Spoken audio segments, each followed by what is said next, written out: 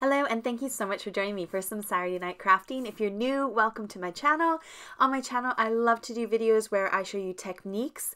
So in every video I post on a Saturday night, you will see a technique that you can learn and you can practice and play with. Tonight we're playing with metallic paints and we are going to make some fun cards.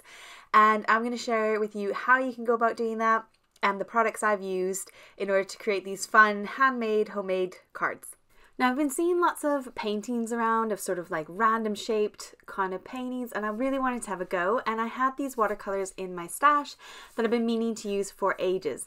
Now this wonderful woman named Melina, who is on Etsy, sells all these handmade metallic paints and they are so stunning. So I ordered these two here on her website, pinged her an email saying I can't wait to use them. I found her through Marta on YouTube and I thought I have to try some of these paints because look how stunning they are. And she actually said, could I send you a few to try out as well if you want to use them in your videos? So I said, yes, please. So these little dot cards are kind of like the samples that you can use if you want to trial any of her colors. You can purchase these little samples on her site as well. There's a discount code in the description box for you that she has gifted to all of my subscribers or anyone who's watched the video. So that's down there if you want. So I decided I was going to use these beautiful colors because they look stunning. They're beautiful on black and on white. So I'm using some watercolor card and I am just getting stuck straight in. The colors pick up really beautifully. So obviously you don't have to have metallic paints. If you've only got some random regular paints in your stash, just use those. This is not about having to have these paints. I just wanted to share a bit about where these paints came from because they are quite unique and quite beautiful. Now, all I'm doing is making some blobs and it looks like a hot mess. Trust me, I was sat there doing this going, what is this? What am I doing? Is it even worth recording? Now, I wanted to zoom in for you so you could see how stunning these paints are and how they kind of flow as you paint with them and all the glitter. I just love watching the magic of sort of like iridescent sparkle happen. So I was really enjoying doing this, even though it was looking like a super ugly hot mess. I was just having lots of fun putting this paint down, watching it kind of move around on my cardstock, and I had a movie playing. So this is the kind of card making you can do where you get to be crafty, creative, a bit artistic, but not really have to focus too hard. So literally I'm just doing my big shapes first. I did sort of biggest to smallest. They're not perfect. It's not meant to look perfect. It's meant to look artsy fartsy. So it's kind of meant to be a bit random. So you want to start with your big shapes first and then we just fill in the gaps. So I'm going to add some lines. I'm going to add some dots. I'm going to add some kind of mini lines. Just do whatever you feel like doing. I can't draw a straight line to save my life or a circle, so I didn't really go for perfection at all. I was just going for random blobs. But I feel like in the end, it kind of comes together. All the random ugly mess just kind of works. So I'm really happy with how this turned out. And of course I had to do it on black as well because wow, it's so pretty. And yeah, it's random and a bit ugly, but when you put all the random and ugly together, it kind of just seems to work and makes a really fun looking arty background. Now my pieces of card are quite big. I normally work on A6 for my card bases, but I used a piece of A5 cardstock so I could trim it down and cut it to kind of what I want, and then it kind of adds that random feel. So I was trying to make sure that it didn't all end at the edge, that it kind of flowed off the edge of the paper, and so I went for a slightly bigger piece of paper so I could trim it down and make it into a nice card front. So obviously for my black card base, or my black card topper, I made a card base for it in black as well, and then I just go ahead and I put a piece of white cardstock on the inside so I can write in it, or I could go with this seam and I could use some metallic paint pens or metallic pens and that would go really well with that card as well. And all I'm doing now is just gluing on those little toppers that I created and sticking them onto a card base that matches the color in the background of that topper. So once I've got those on, then I can go ahead and finish off the fronts of my cards. I want to keep it fairly simple because I think the background's so much fun and is so energetic and lively that I don't kind of want to add too much more to that. So I've got my favorite ever stamps and die set. I'm sorry if you are sick of these, but they come in handy for everything, and the main purpose of my cards usually is happy birthday cards.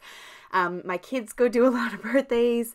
Obviously we've got lots of family and friends that we send birthday cards to, so birthdays are my typical card, but obviously you could do whatever you want as a sentiment on your cards.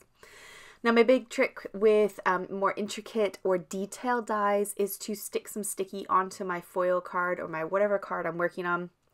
And then that way, when I die cut them out, they're already pre-adhesive and pre-sticky. Sorry, you had to see up my nose there for a second.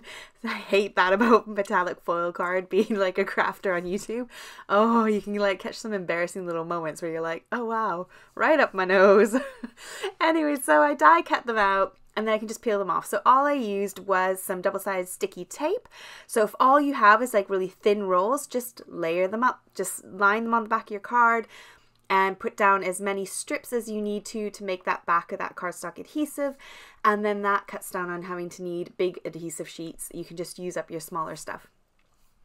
Now I wanted to pop these up off my cards. They stood out a little bit more because I used the same colored cardstock for the background of my words as I did my card bases.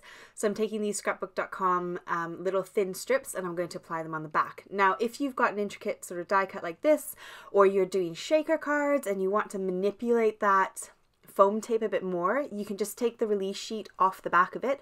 So this is very sticky, it's sticky on both sides, but it allows you to kind of wiggle it and move it around the back of your die cut or on your shaker cards, and it just gives you a bit more wiggle room. Now because I faffed with it with my fingers and I probably got oils all over it, I'm just going to add a little bit of liquid glue on there to make sure that it sticks and stays stuck. And then I just add my happy and my birthday, and then I can go ahead and do that on the black as well. I felt like, yep, it's great, it's sparkly, it's pretty much there, and then I thought, no, I want to add on a little bit more, but obviously you don't want to take away from that background or add to that craziness. So I've got these clear little flat back plastic, they're not really gems, they kind of look like little water droplets, and they've got an iridescent shine to the top of them. So they're clear and they're see-through, so it will pull the color through that's already underneath. And you just put down some glue, make sure it's the liquid glue that will dry clear, and then you can just pop those over top. So I apologize, that footage was blurry, so I cut it out, but all I did was go ahead and add those gems onto my liquid glue, and then it's gone and dried beautifully clear, and you can just see those colors through it, but it adds a little bit more interest to them. I hope you enjoyed today and enjoyed crafting with me.